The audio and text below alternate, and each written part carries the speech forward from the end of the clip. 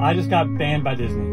I'm gonna try something alphabetically without yelling or crying. So I'm going to Grand Floridian to get food. As soon as I get there, I'm standing in the parking lot. For 5 minutes, Disney security is circling my car. I'm like, this is sus, but what's the worst that's gonna happen? The worst happened.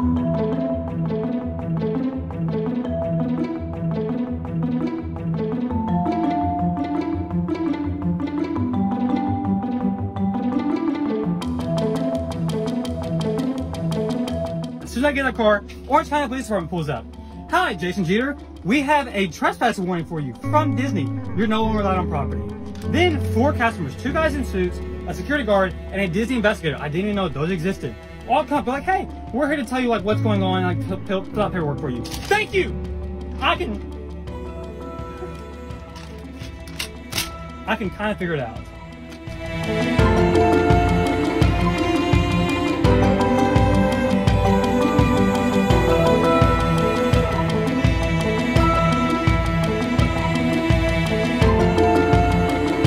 Fairy tale weddings. You know I'm walking into right now. Look at this. This is wide open.